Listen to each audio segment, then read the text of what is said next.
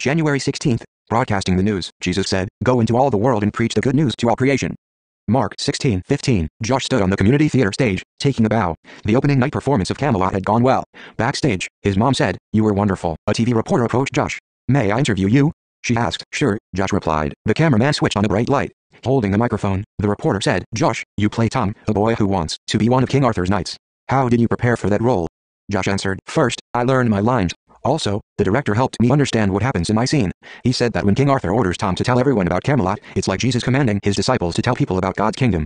That helped me play my part." In the book The Once and Future King, King Arthur's idea to create a great kingdom is described as a burning candle. That candle lit up Tom's heart. The king told him to take it and light up the hearts of others. The gospel message works the same way. After it lights up your heart, God wants you to share it with other people. Then it sets their hearts on fire.